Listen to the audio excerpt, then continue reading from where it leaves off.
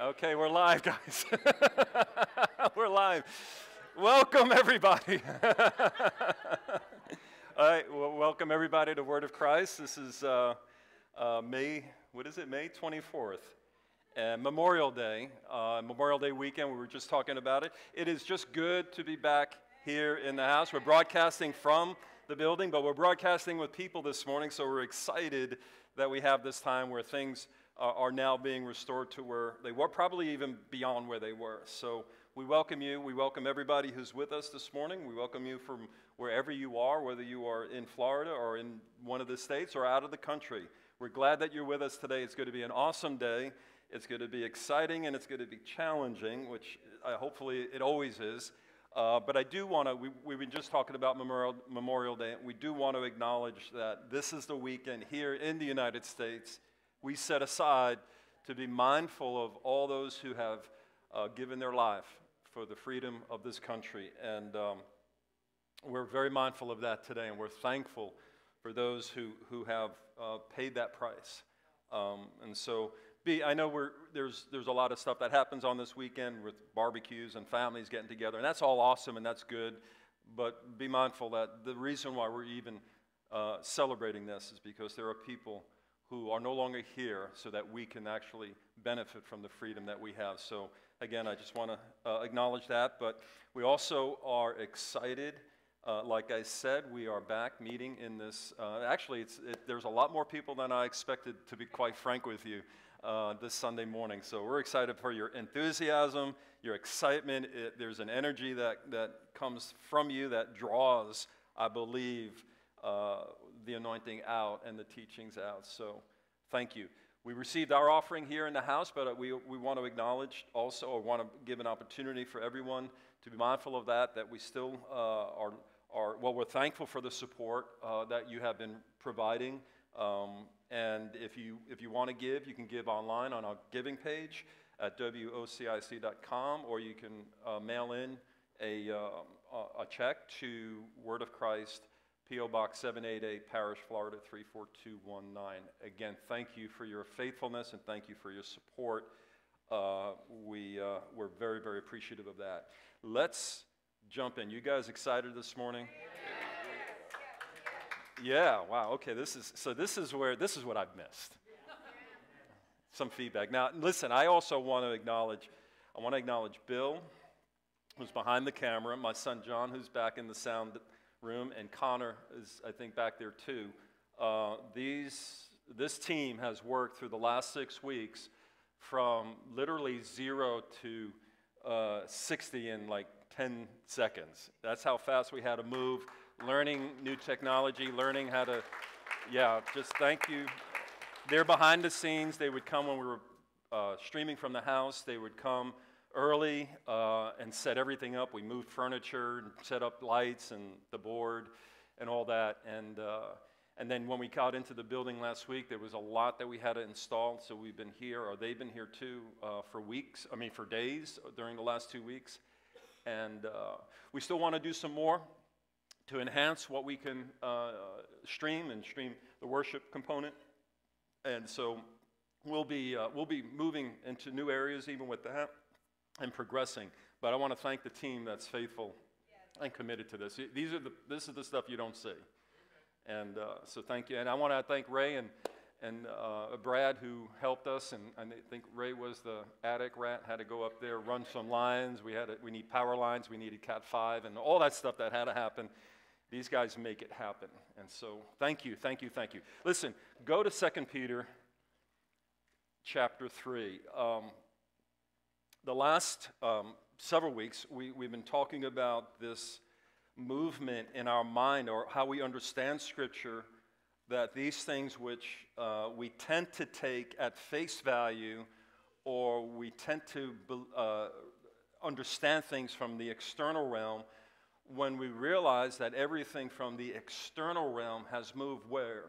To the internal, the Scriptures start to look different. The story begins to change in terms of how we used to read the story and how we now read the story. So last week, coming off of that, last week we covered the concept or the topic of the coming of the Lord. right? And again, I'm not going to go back and review that. That's all online. You can watch it, listen to it.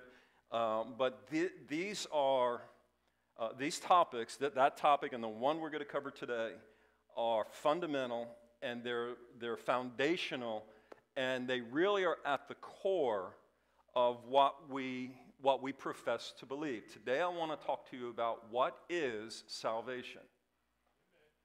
Okay, I got one amen. Now, guys, listen, we're back. Yeah, I need some more feedback. I've been missing this. So, I mean, if we think about it, right, there's probably no other topic that is so central to our Christian narrative as that of salvation. Because we have, are you saved, is a common, right? You know, or when did you get saved? Or you know, could you pray this prayer so that you can get saved? We have developed a set of understandings based on what we've been taught, right? And I'm going to suggest that maybe what we've been taught needs to be challenged. And I'm not here just to challenge things for the sake of challenging, but when you start to see truth and you start to pursue the kingdom and seek out these things that have been concealed, there are things you will find along the way that are going to be like, oh my, oh wow, I had never seen it that way. Or I didn't understand this. And so I want to suggest that salvation is probably at, if not the top of the list, in the top 3 of things that we have just assumed we knew. Because here's what most of us experienced. On a certain day, at a certain time, I said a certain prayer in a certain location at the altar, and at that point, I was saved. And what does that typically mean to somebody? That now I am in a place where I am not going to a bad place when I die, but I'm going to a good place when I die, right? So from the point of that time to the point I die, I just need to be a good person. I mean, I'm basically that's about it. So I want us to see, what does the scriptures really teach regarding, let's put it up here, regarding salvation.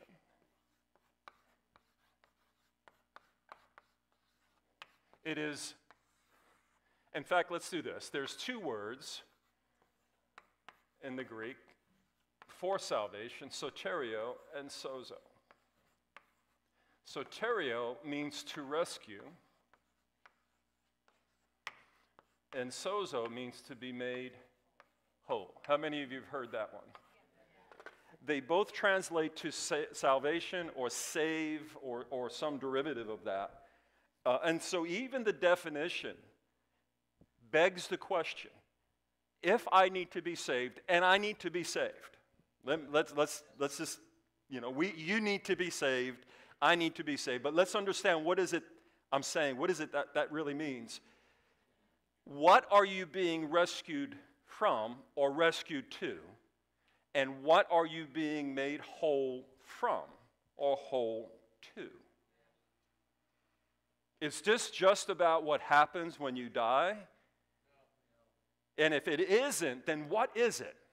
So in 2 Peter, and this is Peter's commentary on Paul. I love that Peter brings up Paul, because if you read in the book of Acts, these guys had somewhat of an adversarial confrontation early in their ministry, and to see this is to see the reconciliation that took place in their lives and in their friendship later on, as Peter acknowledges Paul here. But look what he says about him in verse 13, 2 Peter 3, verse 13. Nevertheless, we, according to his promise, look for new heavens and new earth in which righteousness dwells. We are looking for a new heaven and a new earth, folks. Not in the external realm, right? Not here.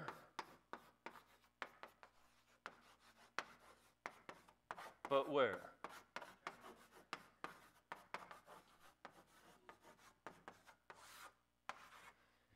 So it's not a physical new earth in the sense of a planet and a new heaven in the sense of like where the clouds are.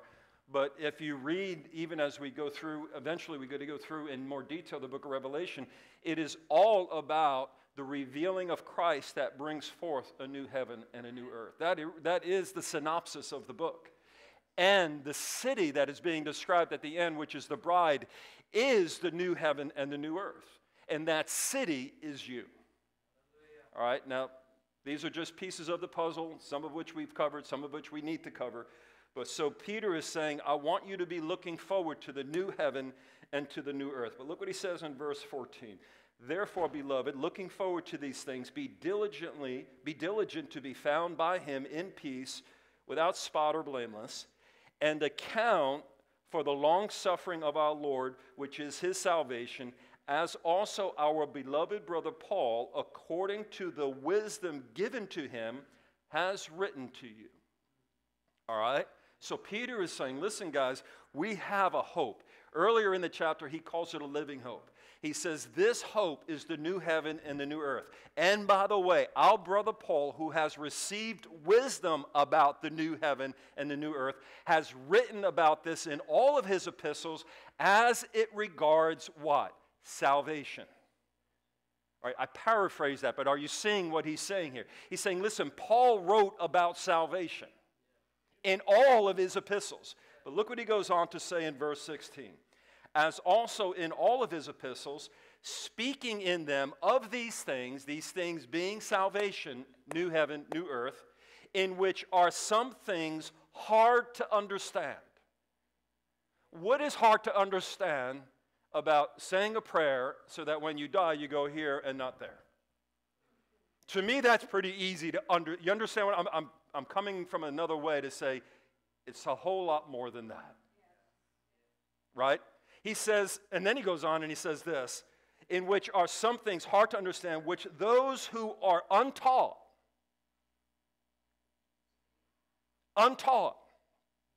and unstable twist to their own destruction, as they also do the rest of the what? Scriptures. This is a powerful statement Peter is saying. He's saying what Paul received about salvation, about the new heaven, about the new earth, about having received the wisdom of God that opens up those things that have been the mystery that are now in the open by the revelation of the Spirit. He's saying some men who are untaught and unstable take that, twist it to their own destruction. But he says Paul has spoken of this in what? All of his epistles. In Romans, in 1 Corinthians, in 2 Corinthians, in Galatians, in Colossians, in Philippians, in Ephesians, in 1 Thessalonians, in 2 Thessalonians, in 1 Timothy, in 2 Timothy, in Titus, in Philemon. He said all of these writings were about salvation. But salvation that is revealed through the wisdom of God, not through the teachings of untaught, unstable men. This is powerful, right? 2 Timothy chapter 3. I just want to read one verse that has been a powerful verse for me in my life, where Paul is encouraging Timothy, and he says, Timothy, in chapter 3, verse 13. Let's just go to verse 15.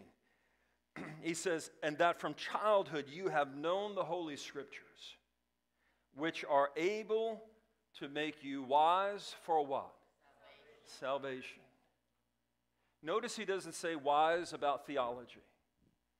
Wise about, and the list goes on and on and on. He says there's one thing that the wisdom of God in the Scriptures is to open up your understanding, and it is this. It is to make you wise about salvation. That wisdom is attached to that statement there that Paul is saying is the reference that Peter says Paul has specific wisdom that was given to him by the Spirit. This is in Ephesians chapter 1. This is why he prays for the Ephesian church, that the Spirit of what?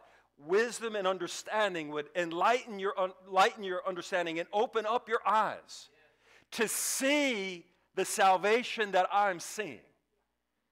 Now here, guys, I think I mentioned almost all of the epistles that Paul wrote, and there's probably others that are attributed to him, including the book of Hebrews. Nowhere at all in any of those letters is the common, most well-accepted definition of salvation is that you make Jesus your personal Savior so that you go and spend time with him when you die. Nowhere does Paul say that. It got quiet here. This is what it's like to preach to no chairs. Do you realize nowhere in any of Paul's writings is the word hell mentioned? Nowhere. Now, I say that knowing that it's going to cause you to go search, and I want you to search. Nowhere does Paul say anything about that. Nowhere does it. Now, just don't be offended and shut your ears down. What we're talking about is far more intimate than what you can imply by the statement, he's my personal Lord and Savior. Nowhere does the Scripture even say you need to do that. Are you ready for today? I'm going to challenge you. The good thing is what salvation is, not what it's not. But we have to work first on what it's not to empty out the garage so that I can take this Maserati and park it right where it should be. Because he says, listen, the whole point of the Scriptures is to make you wise about salvation. So we do need to know what we're rescued from and to, and what we are made whole from and to. I'm telling you this is not just a carnal definition where, oh, you know, I'm having a bad day and I want to have a better day, because that's what you do when you reduce the Scripture to carnal thinking. You make these things about you. So in Mark 11, when Jesus is saying, speak to this mountain and it'll obey you, we think a mountain is any obstacle you face in life. And it's not. And maybe we'll get there one day, maybe even today. But the mountain he's talking about is Mount Sinai, because we can see it in the context of what Paul teaches in Galatians. He says, when you remove the law, all this becomes clear. When you remove the bondage, the bondwoman, when she is removed, all this becomes clear. But as long as she is there, that mountain is an obstacle, and what you see is what you've been taught by unstable men. Are you okay with this? So let's see if we can take this apart a little bit further. Go back to 1 Peter, and let's look at what salvation is all about. 1 Peter chapter 1. And this is a scripture that I know I've mentioned several times, but in it begins to uncover what the object of salvation is. And therefore we can back into its definition. He says in verse 9, let's go back to verse 8. I know that drives them crazy back there, but whom having you have not seen, you love, though now you do not see him, yet believing you rejoice with joy inexpressible, full of glory. Receiving what? The end of your faith, the soterio, the rescuing of your soul. All right? I want you to begin to listen, here's what you need to learn to do. This is the function of repentance. This is the practice of repentance. I am comfortable enough to be challenged. I'm going to lay aside my thoughts, my opinions, my thinkings. I'm going to listen carefully. I'm not suggesting that everything I'm thinking is wrong. I'm not suggesting. But lay them aside and allow your mind to receive, and it's up to you to reject or accept. That's fine. That's what we all individually do. But have a repentant mind, which means I'm going to hear. And how I hear will determine whether I believe. Not necessarily what you hear, Jesus said. He said, be careful how you hear. And how I hear is I am hearing because I am searching out truth. Now, do you think the Spirit of truth will affirm and confirm to a person who is authentically searching these things out, and that Spirit will, by the means of peace, confirm that what they are hearing is in alignment with the Scriptures that make you wise or out of alignment. I believe that. And that's why my responsibility is not to teach you, but to instigate you to search and challenge you so that you come to a place where God teaches you.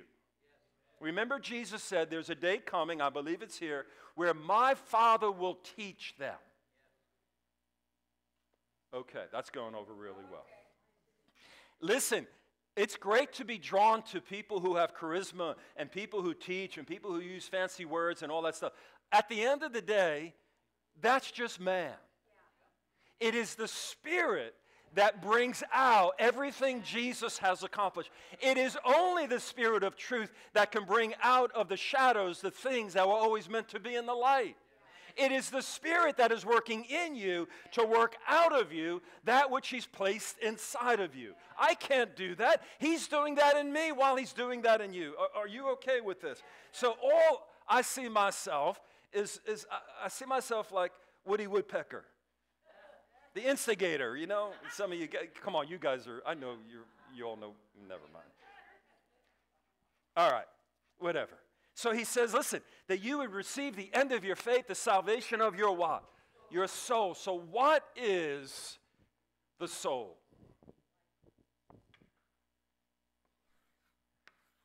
I'll tell you what it's not. What it's not is your mind, your will, and your emotions. You've been taught that, right, Yanni? Well, I've been taught that. I even taught that. But there is nowhere in Scripture that says the soul is the mind, the will, and the emotions. Now, those are components of life. I'm not saying they don't exist. Of course they live. We have a mind, we have emotions. But sometimes, if we get the definition wrong, and if it's the salvation of our soul, we think it's the salvation of our emotions. Or it's the salvation of our will. And you could argue to a degree that maybe there is some place there, but what I'm suggesting is let's look at what the Scriptures say it is, not what psychology says it is. All right? Because psychology is where we get the mind, the will, and the emotions. It's not in Scripture.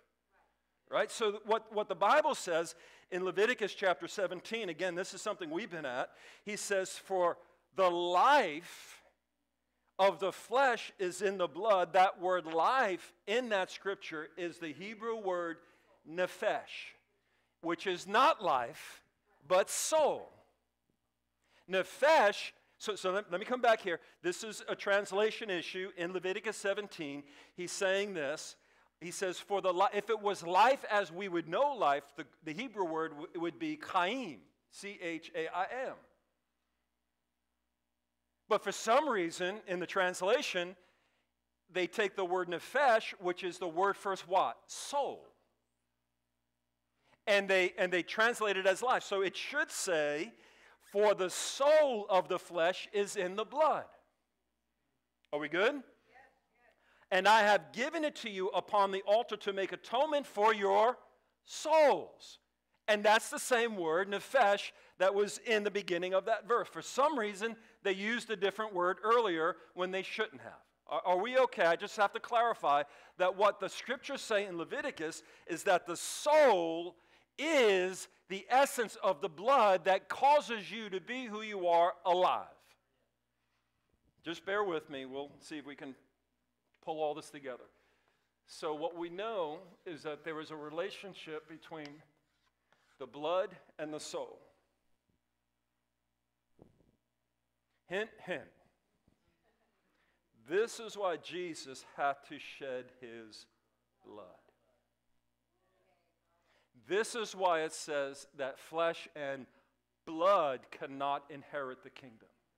Are you starting to see what? Okay, so here, go to Isaiah 53.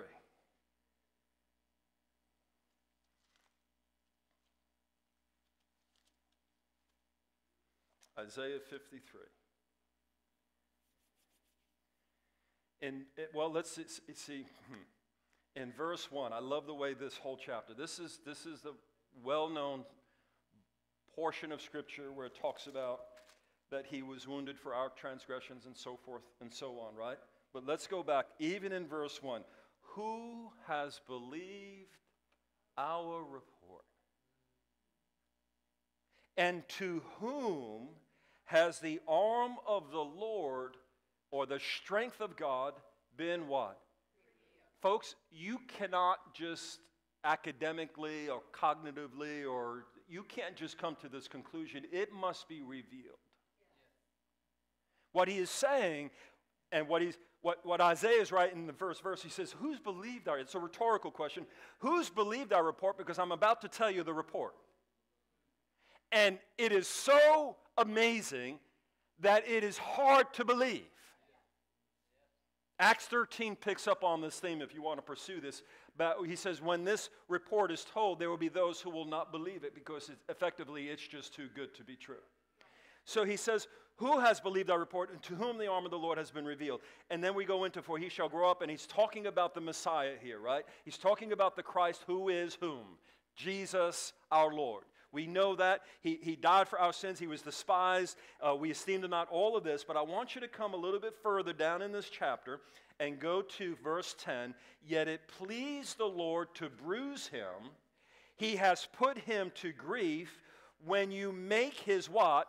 His soul an offering. What was offered on the cross? What he spilled. And what is the blood? The soul. Now we're just at the beginning, so I want you, we're going through Scripture, not through psychology. All right? Now you got to realize, even anatomically, your body, every organ within you is related to a function of the blood. Whether it's pumping the blood, cleaning the blood, whether it's giving nutrients to the blood, whether it's oxygenating it or receiving the oxygen, the blood is the lifeline. Right? The blood is the essence. If you lose blood, now you can argue if your heart stops. Well, the reason why you die when your heart stops isn't because your heart stops, it's because now your cells are not receiving the blood. Are you seeing this, right? The issue is that man in Genesis, well, let's just go there. We'll come back to Isaiah in a moment. If you have a little stringy thing, put it in Isaiah. We'll come back there. We go back to Genesis chapter 2. It's good to be with you guys. This is a whole lot more fun. He says in chapter 2, let's see. Let's just pick this up at verse 7. And the Lord God formed man. All right, we know this. And he formed him of the dust of the ground, and he breathed into his nostrils the breath of life, and man became, my Bible says, a living being, but the word being is nephesh. He became a living soul. Some of you, do you have a I think the King James uses soul properly. You have soul, right. So translations are things we need to work out. 1 Corinthians chapter 15, remember what the two men, the first Adam, the last Adam, the first man, the second man. The first man was what? A living soul. The last man, a life-giving spirit. Jesus came into a living soul construct, having become the last Adam, so that he could become the second man, which is a life-giving spirit. The process by which you come from that to this is salvation. And that salvation, according to Romans 10, is attached to the fact that I confess with my mouth the Lord Jesus, right? Which means I say the same thing that my Father says about the Lord as I say. Or in other words, I say what he says. That's what confession means, right? It has nothing to do with sin.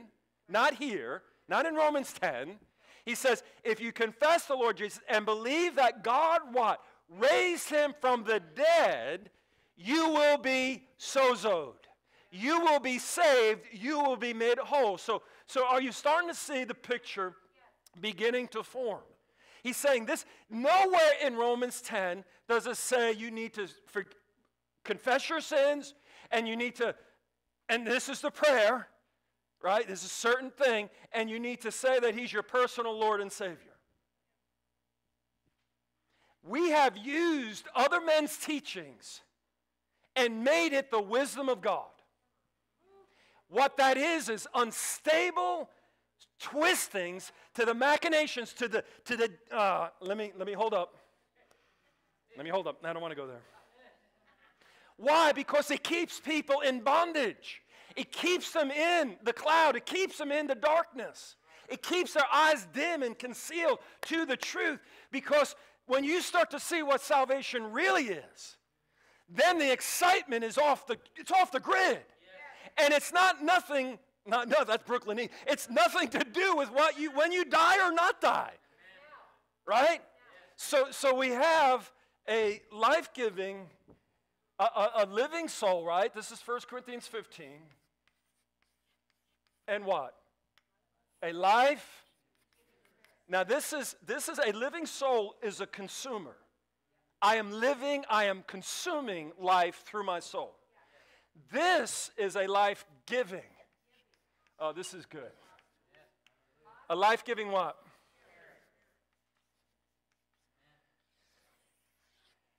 This is the first Adam. I'm sorry, let me use this. Let me not use that reference. Hold up, I'm going to hold up on that for a second. Because what is in between is the cross. Just bear with me. I'm going to see if I can help you understand what this is. So in Genesis, he says, he breathed into his nostrils the breath of life, and man became a what? A living soul.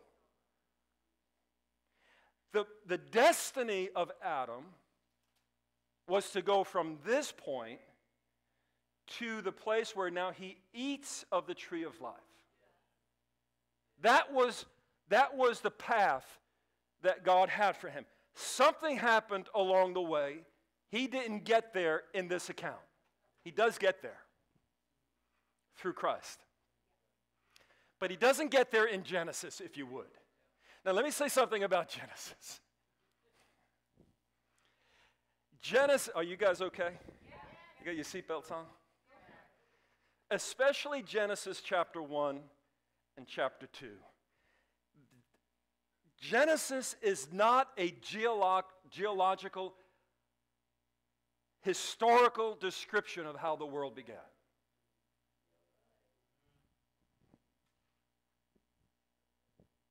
Genesis 1 and 2 is not the story of the human race and its origins as we've been taught. It is not an anthropological thesis on the beginning of man. If you think that, you are still external. And here's two examples why that doesn't even make sense. If it is a geological description, then how is it that you have plants and trees in day 3 and the sun in day 4? When you need photosynthesis for even that to be liable, right, or viable. I'm giving you some, it doesn't, the sequence of creation does not make sense geologically. Because it was never intended to make sense geologically. It is not the story of origins in the external realm. It is the gospel that has been proclaimed from the foundation of the world, having to do with the heart and the dream and the desires of the Father related to his creation. That is you and that is I. So when you see creation and the first day and the second day and the third day, what needs to come out of the shadows is the plan of the Father for my transformation into a new heaven and a new earth. Here's the second problem that you have when you look at it from a history of man, and I don't want to get into all the details on this, but do we know about the story of Cain and Abel? So who do you have? You have Adam, you have Eve, and they have 2 boys, Cain and Abel. That's all that's here, right? According to the scriptures, there's 4 people. So what happens? Cain kills Abel. And then Cain leaves, goes to another land, and finds a wife. Where did the wife come from? What nation was she? Come on now. My point here is to bring you to the place where you challenge what you thought was just.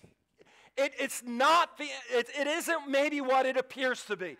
This is a spiritual book about the transformation of creation. So what? That the sons of God would be manifested. And when you begin to see it, what happens is the Spirit gives you keys, and you open these up, and all of a sudden what you thought was is now, whoa, it's about me.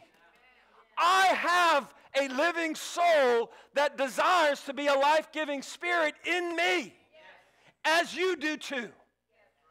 And the breath of God that made you a living soul is the same breath that will give you life so that you can give life.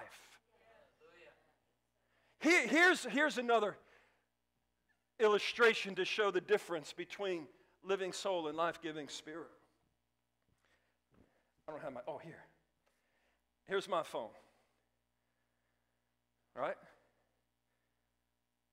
91% charged. I have an issue with this battery. This probably would be at 50% by the end of this message. And that's just to tell you that we're going to be here about 4 or 5 hours. What? I'll pick this up on the live stream. I can sleep. At some point, this will lose its power. This is a living soul.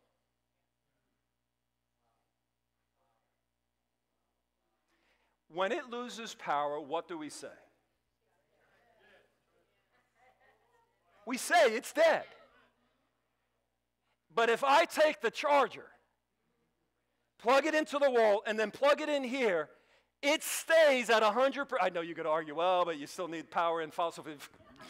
My point being is that I have another source of life that is not limited by the battery power. Right now, I am consuming the battery. Right now, in this body, I am consuming what they say might be 80 years. Right? Maybe 90, who knows? But I'm consuming it, I'm not giving it. Are you seeing this? God's plan was never for you to expire when the battery runs out. When the battery runs out is a function of the curse in Genesis 3 when he says, from dust you came, dust you will go. But that's not the intention of God. That's the consequence because Adam ate of what? The tree of the knowledge of good and evil.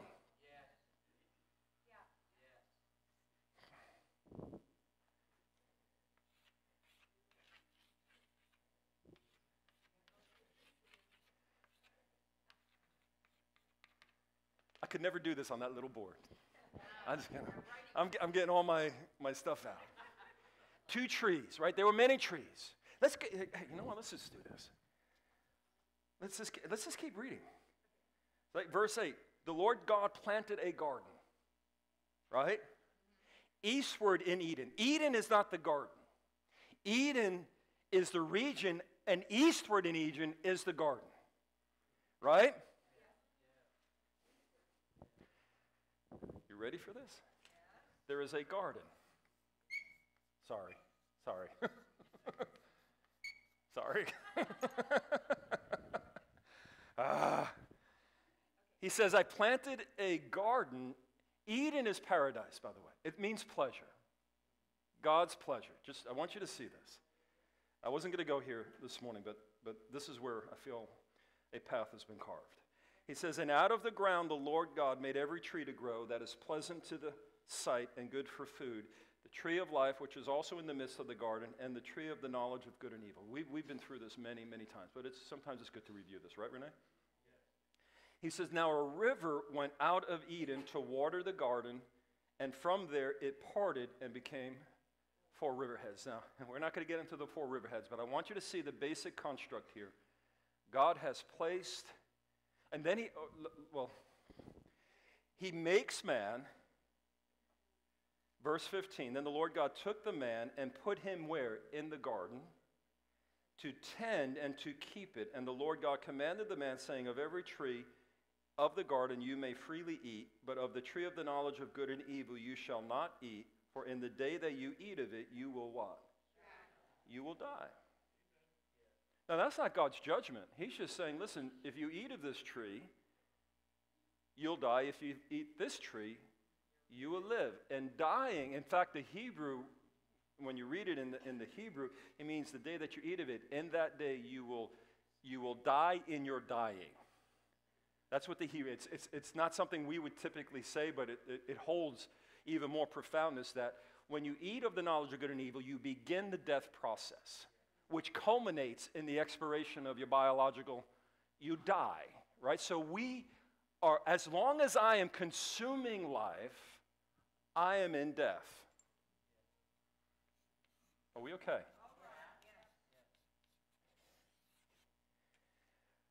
So Jesus came into that form of man.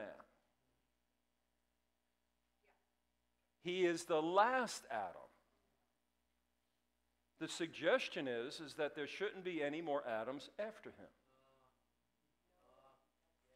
Okay? He's the last Adam. Now, the last Adam is going to the cross as what? A lamb.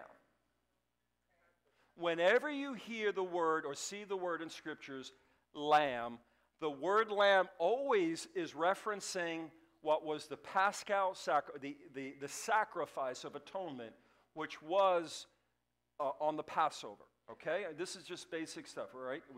So anytime I see the word lamb, it is always referencing what? The cross. So what is the throne of the Lamb? The cross is the throne of the Lamb. And he says in all right, we're in the beginning, go to the very end, go to Revelation 22. Last chapter of the last book.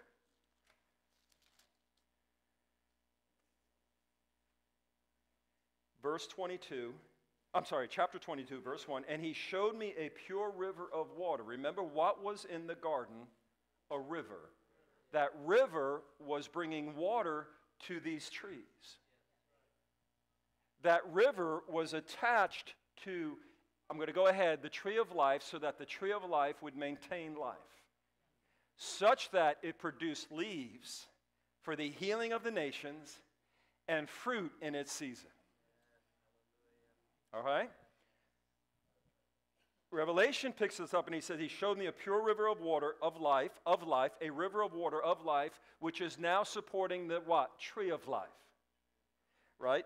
And he goes on, clear as crystal, proceeding from the throne of God and of the... So where is this river coming from? The cross. Come on now, you're seeing this. This river is coming from the cross. This is why the cross is the power and the wisdom of God. I'm not talking just what happened 2,000 years ago. I'm talking about the cross that is being revealed within you and me right now. Right? Paul says, listen, it's not I who live, it is Christ. I have been crucified with him. So it is Christ now living in me. Why? Because the Lamb is sitting on the throne, and out of the throne is a river that is now nurturing this tree, no longer this tree. This tree is cut down from its root. Remember the story of Zacchaeus. Remember the story, I think it's in Luke, where Jesus is coming through, and Zacchaeus was a rich tax collector, right? And he was of short stature. Remember that story? And what does he do? He goes up into the sycamore tree, right? A sycamore tree is a fig tree. Go look it up. The sycamore tree is a fig tree.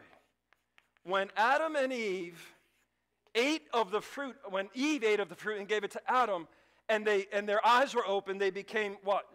Shamed. They were naked. They became ashamed of their situation, and they covered themselves with what?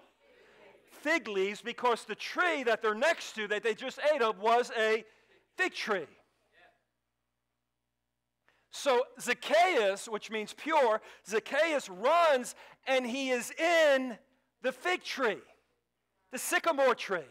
And Jesus is coming, and there's a crowd of hundreds, maybe even thousands of people, but he points to Zacchaeus. Now you got to realize he's a short guy in a big tree. And he says, Zacchaeus, come down, I must go to your house today. Right? And then what he says right after that, a little bit coupled down, he says, for this day salvation has come to your house.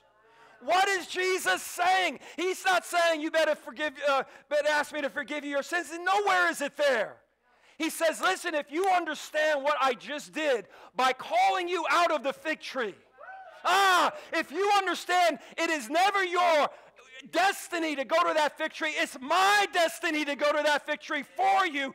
You come down, you rest, you eat, you just, and I will do it all.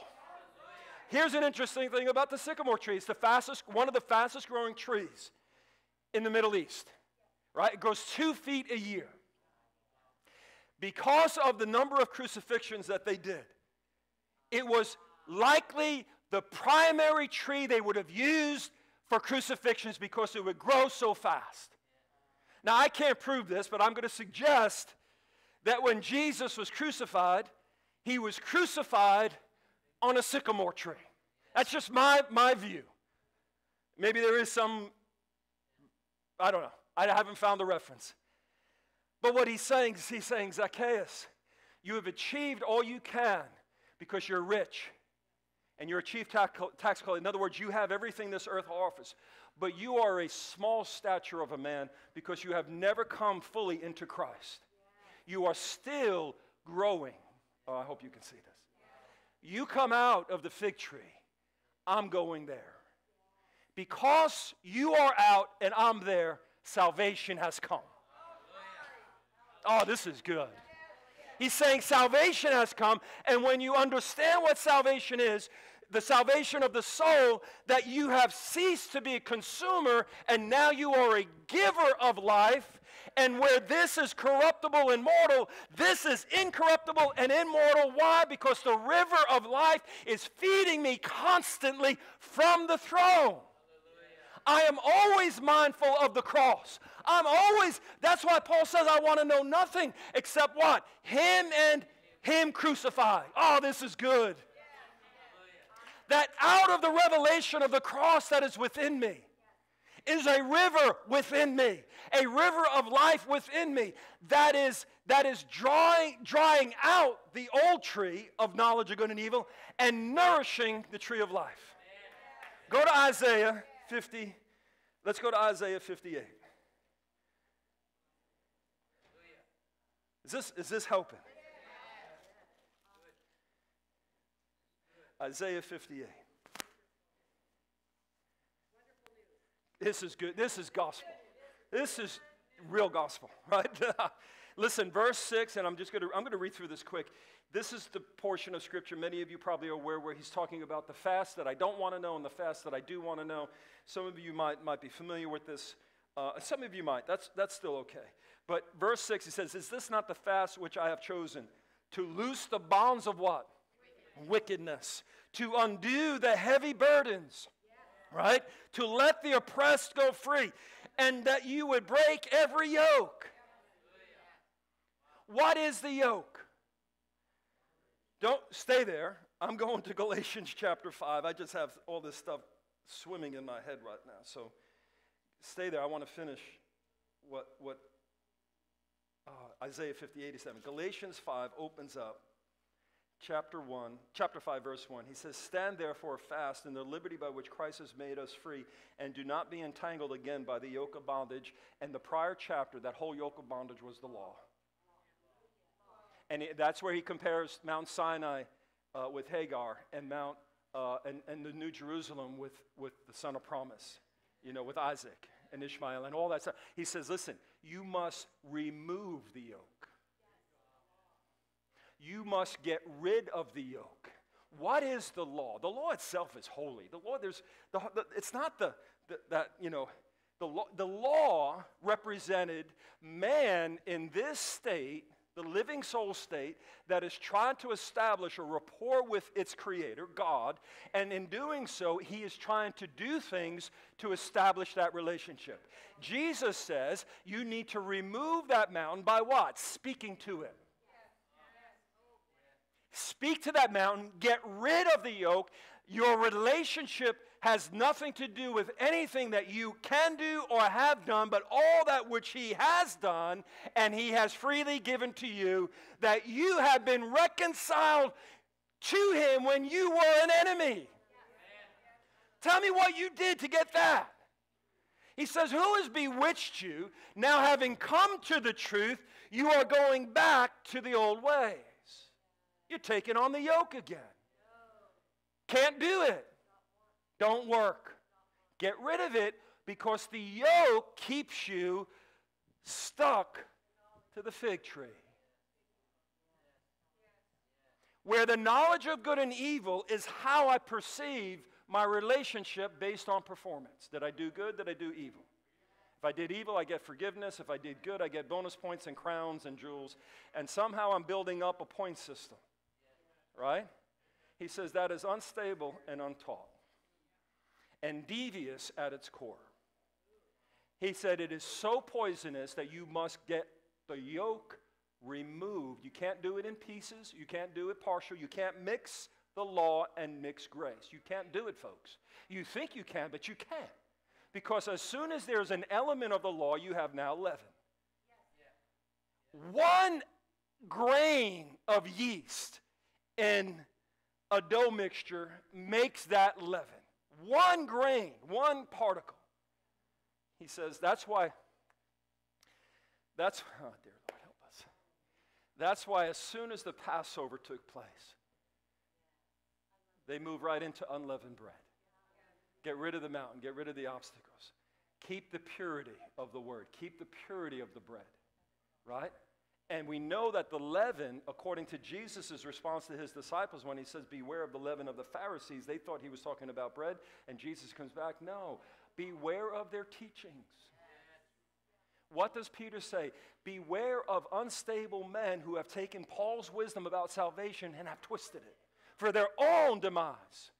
Come on. And so, let's go back to Isaiah. Let's see this a little bit better. How are we doing? We're doing okay. He says, I love this portion of Scripture. Let me go back to verse 7. Is it not to share your bread with the hungry, that you bring to your house the poor who are cast out, when you see the naked that you cover him, and do not hide yourself from your own flesh? By the way, what did Adam and Eve cover themselves with?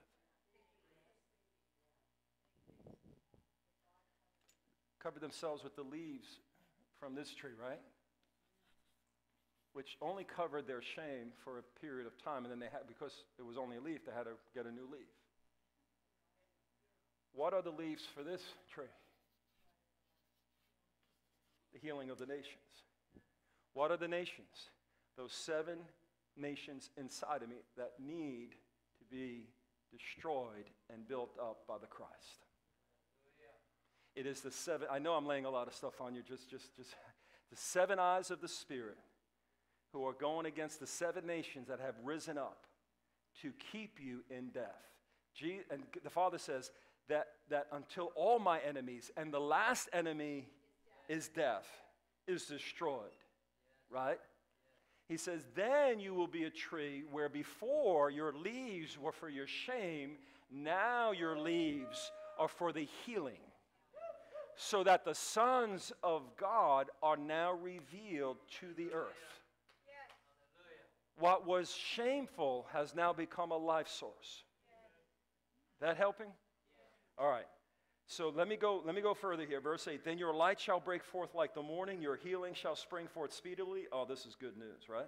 And your righteousness shall go before you. The glory of the Lord shall be your rear guard. Then you shall call, and the Lord will answer, and you shall cry, and he will say, here I am.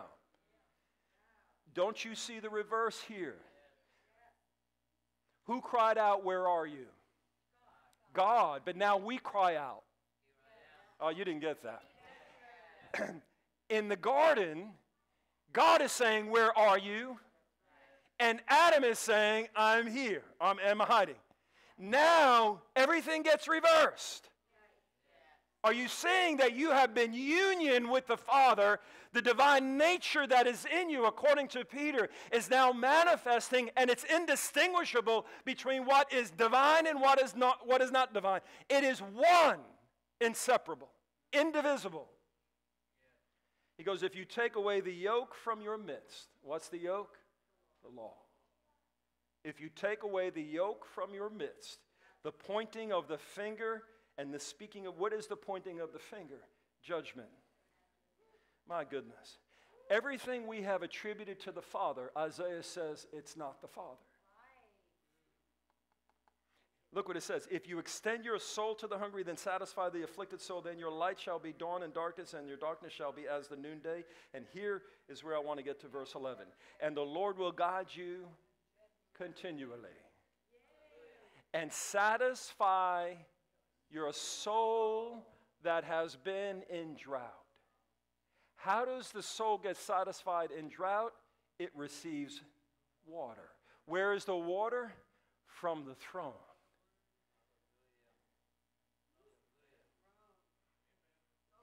When I take communion, when I'm receiving the blood and I'm receiving the blood, I'm mindfully going into a meditative state where I'm now receiving the water of the cross. That water is the word of the Father.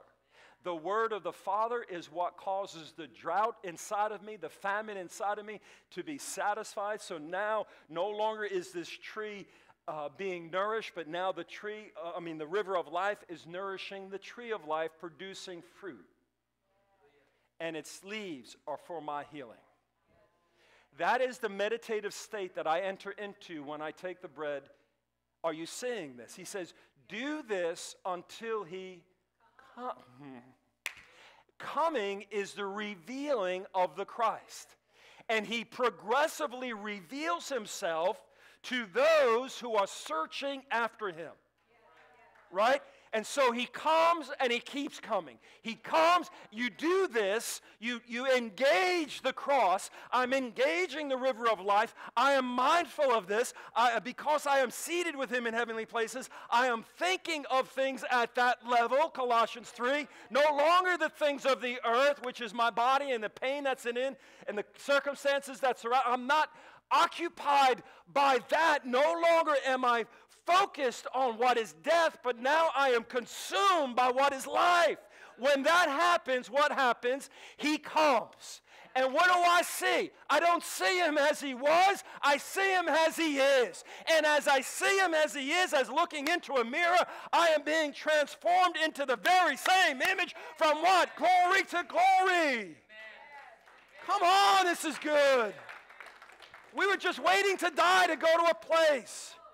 It says now this is about life. Now this is about salvation. Today, Zacchaeus, salvation has come to your home. My goodness. Look what he says. He says that you would satisfy your soul in drought and strengthen your bones, because it is flesh and bone that inherits, not flesh and blood. And shall be like a what? A watered garden. This is a garden.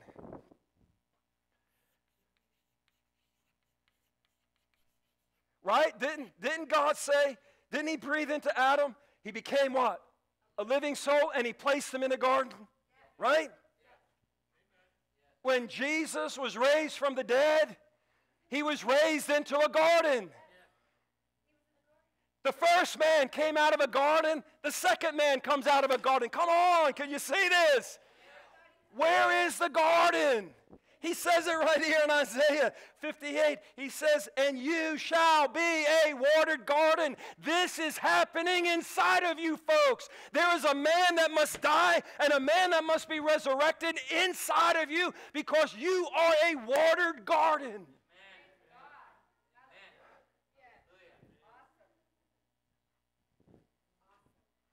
You shall be like a watered garden, and like a spring of water, whose waters.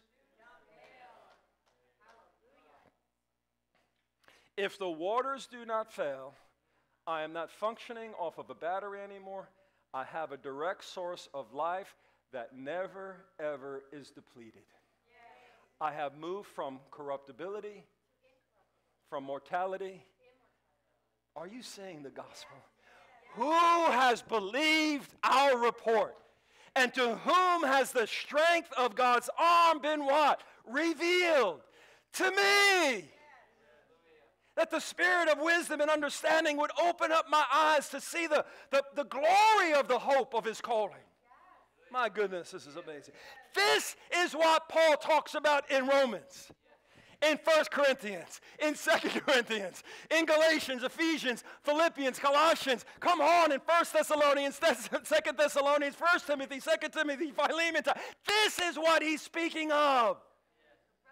Not how to die well, so to speak. Come on. And this must be revealed by the Spirit. Can I go one more place, and then we'll bring this. Go to Ezekiel, chapter 47. This chapter holds a very special place. Chapter 47, Ezekiel 47, towards the end.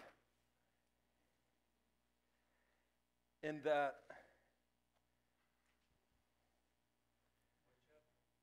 47. By the way, could I step back 1 second? I feel like the Spirit is just whispering something. This fig tree, and we know this is symbolism, this is metaphor and all that. Covered that last week. Jesus is moving towards the end of his ministry. He's coming to the cross. And he's walking towards Bethany. And while he's walking, he sees a fig tree. Why a fig tree? Right? It's Mark 11. And the disciples have no idea what he's doing. And I wouldn't have had any idea what he was doing. Jesus stops to see if it has leaves. Why? Because as long as the fig tree has leaves, Adam remains in shame. He had to remove the shame of Adam to bring him the tree of life. Zacchaeus, the name Zacchaeus means pure one. The pure one was concealed in shame.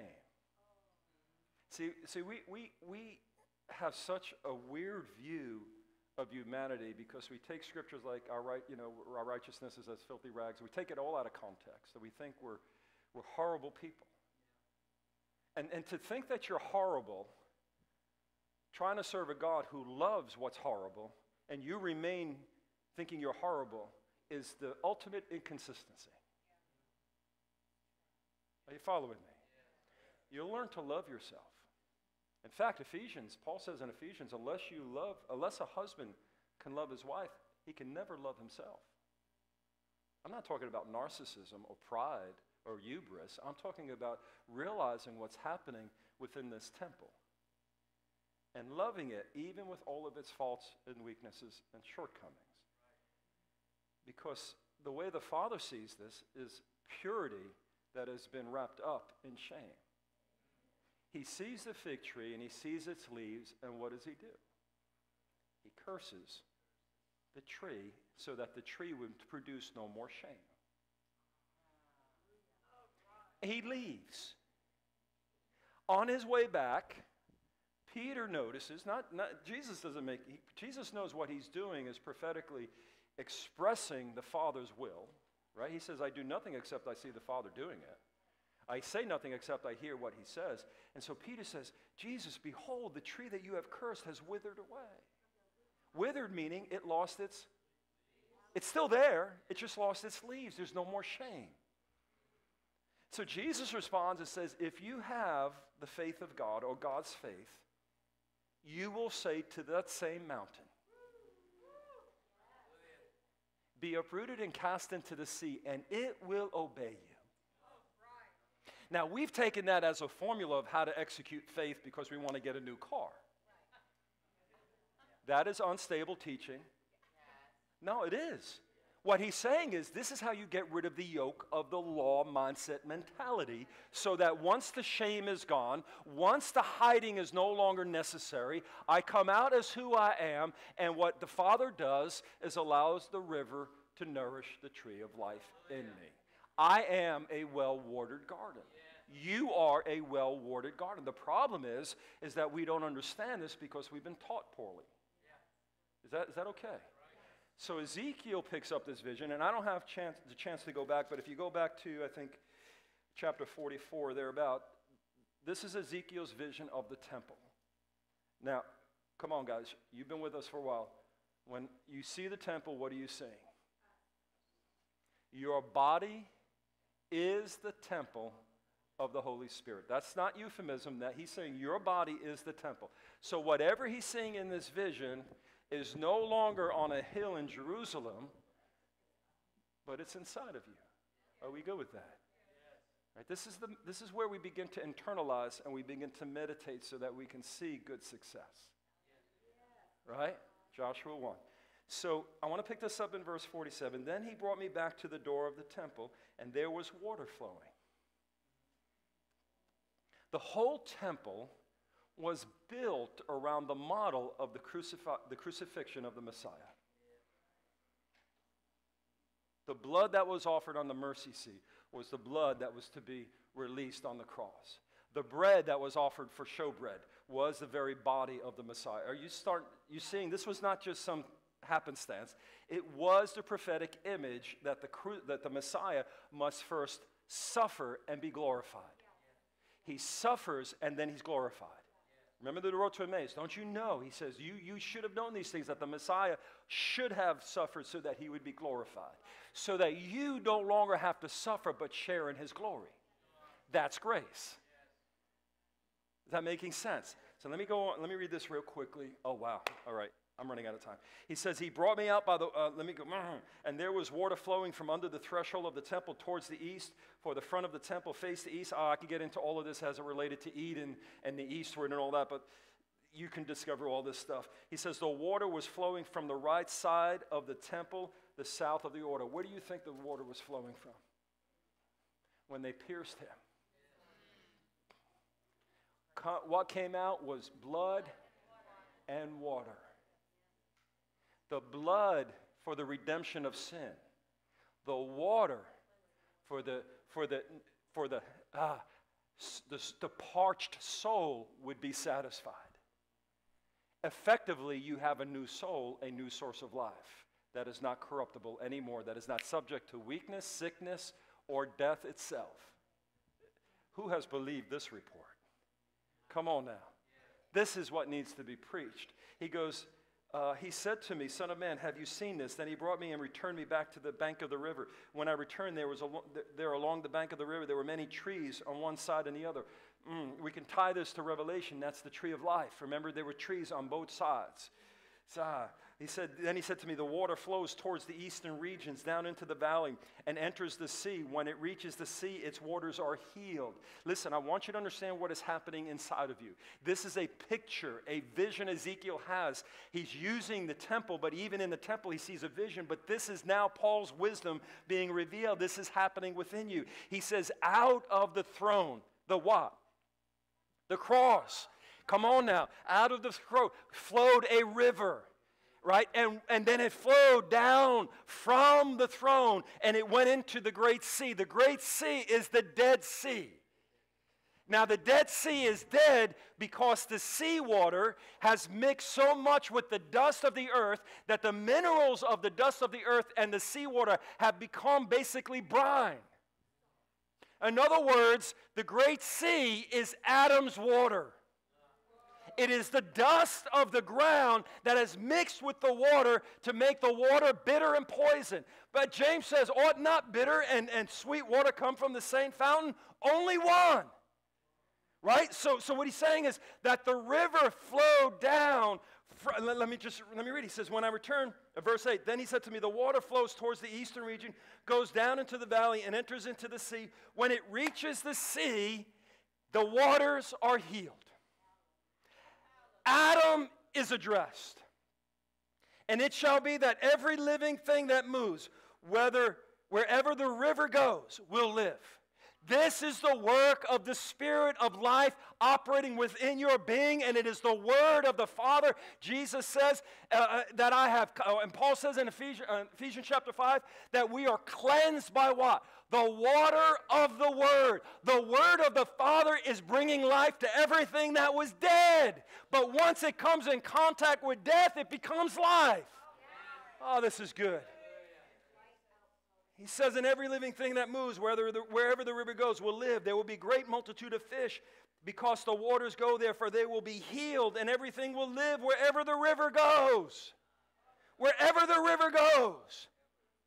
Wherever the flow of the throne of God, the crucifixion, that we would know Him and Him crucified, and that's it. Wherever that river goes will address death and evict it. It shall be that fishermen will stand by from En-Gedi to En-Glayim. They will be places for spreading their nets. Their fish will be of the same kind as the fish of the great sea, exceedingly many, life flourishing. But its swamps and marshes will not be healed. They will be given over to salt. What are the swamps and the marshes of your life? Wherever the river is not flowing. Of course, a swamp is where there's just enough water, but not the flowing of water. Right? So what he's saying is, let the river flow. Isn't there a song? Let the river, just, all along the bank of the river, on this side and that, will grow all kinds of trees used for food. Their leaves will not, what happened to the tree, the fig tree and its leaves? It withered. And their fruit will never fail. They will bear fruit every month, because their waters flow from the sanctuary. Their fruit will be for food, and their leaves for medicine. Inside of you. I'm no longer waiting for something to happen on the planet. I'm no longer waiting for some prophecy to be fulfilled. By the way, when it says that everything in Christ is yes and amen, that statement means that every prophecy that had ever had to be fulfilled is done. There's nothing left. Zero, folks. And that's why it says that the scriptures are not of a private interpretation. You can't take this and privately interpret what has already been fulfilled. For the spirit of prophecy is what? Christ is that Spirit. The testimony is the spirit of prophecy. And what is the testimony? He who is dead is now alive forevermore. When that testimony is inside of me, the river is released, the dam is destroyed, the levees are broken, and whatever was dead that water comes in contact with is now coming alive. And he says, if I knock on the door, I'm knocking. If you open the door, I will come inside of you, and we'll make all this stuff happen. And you will be saved.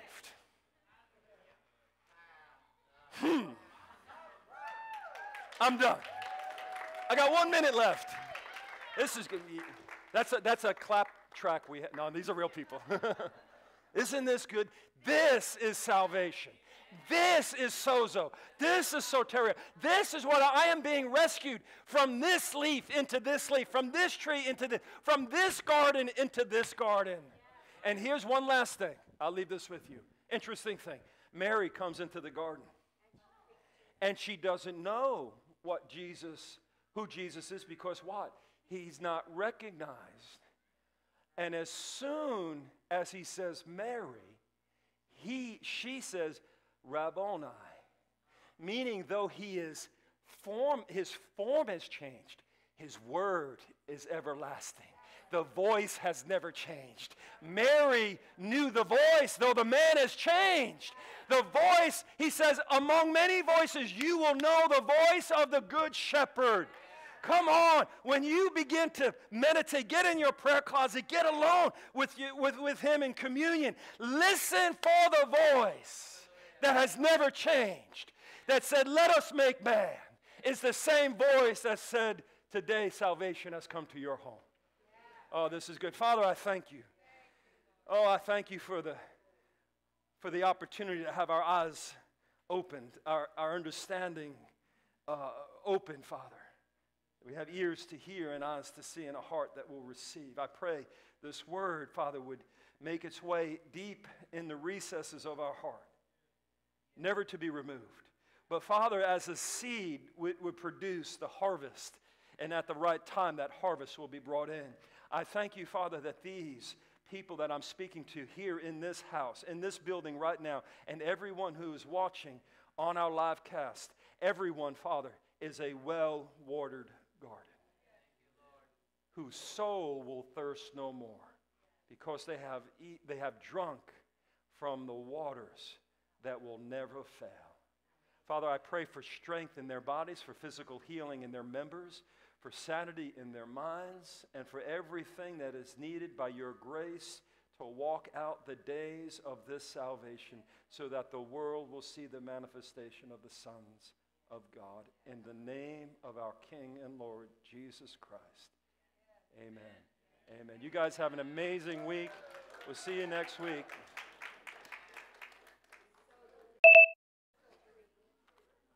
Hey, Walter. Hey, buddy.